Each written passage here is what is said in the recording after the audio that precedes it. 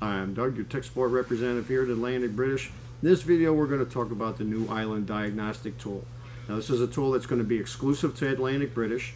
It utilizes Bluetooth, so that you're just going to be using your iPhone or your Android system phone or even your iPad, iOS iPad, with a dongle that simply plugs into the diagnostic connector in your vehicle. So it's small, it's portable, it has a tremendous amount of capabilities on it. Just to give you an idea, the system coverage is more than 6 pages. The special functions, there are over 1,000 special functions when you combine all the Land Rover vehicles. And the fact that it's on this little dongle means you could throw this in the glove box of your vehicle, and should you be on the road and have a problem, you always have your diagnostic tool with you, because you'll always have your cell phone in your pocket. So it's a fantastic idea. So what we've done is we've put together 2 packages where you could either purchase an individual Land Rover vehicle to run on your system, or you can go the Pro version if you're a shop or you work on a lot of Land Rovers, that you will encompass the whole range of Land Rovers so that you always have whatever you need on the unit. So what we're going to do now, just if you'd like, you want to follow the video, we have a little rundown on some of the special functions that we thought would be of special interest to a lot of Land Rover owners. The iLand app comes packed with over 1,000 special diagnostic and programming functions for Land Rover vehicles. Popular special functions include air suspension height calibration, tire pressure sensor replacement, oil service counter reset, service interval reset, engine adaptation reset, transmission adaptation reset, key programming, recover programmed keys, verify keys, security key fob remote functionality, parking brake setting and unjamming procedures, GEMS closed throttle position reset, height recalibration auxiliary heater control module. Find out more. Check out the complete list of systems coverage and thousands of special functions by vehicle model and year at roverparts.com/iLand. And if you want to see the full range of features that the iLand has, you can go to roverparts.com and search for iLand, and then it will give you access, and you can actually even download and print all the system coverage and applications to the vehicles, as well as all the special functions. Okay, so stay with me and we're going to show you how easy it is to set up your new iLand Diagnostic tool. Alright, so let's begin. We're going to show you how to load up your iLand program onto your iPhone or your iPad.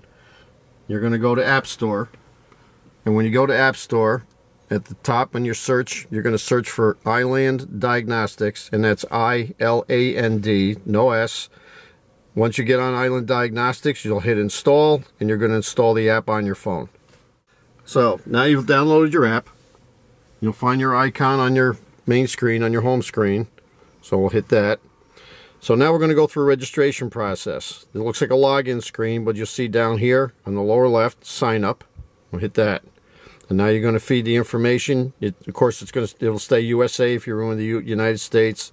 And then essentially what you're going to do at this point, you're going to enter your email address, and then it's going to ask you to do it twice to confirm the correct email. Alright, so the screen that you're going to get next, it's going to ask you to set up a password. Once you've set up your password, and you can set up whatever you want in there, it tells you basically just 6 to 20 characters. When you're done with that, there is a verification number right here. They're supposed to refer to as a CAPTCHA, and you're just going to type that in there and then go next. So we've made up a password, we've entered that, verified it. Next screen is now going to ask you for your first name, your last name, and then your zip code. They're also referred to as postcode. We'll enter those, we'll hit done, and again, put us right on the next screen.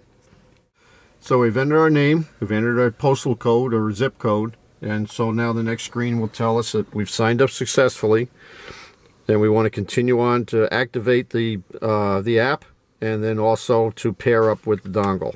So we'll hit activate now. And now it's going to ask for serial number, and a password code, a verification code, which when you get your dongle, you'll notice there is a little piece of paper down on the bottom here. And this will come with your iLand Diagnostic tool. And there'll be a product serial number. And then on this side, the private and confidential, which will be the verification number, you'll need to open up. And underneath will be the verification number. And that's what this is asking for now. So we'll type in those two numbers and then hit next. So we've loaded the two numbers. There was no done or next. We hit the top of the screen and it put us back on the home page. So now the iLand is basically asking, would like to send me notifications. These are basically going to be the workshop warnings. We'll hit allow. At this stage, you're going to pick your vehicle. Should you own, say, a Discovery or Range Rover Evoque, you want to make sure you pick the correct vehicle, because once you've made that choice, you cannot back out of it. If you press the wrong button and you decide you wanted a different vehicle, what you'll have to do is actually purchase another vehicle through iLand. In this in particular unit, we have the Pro, which is going to be set up for all Land Rover vehicles.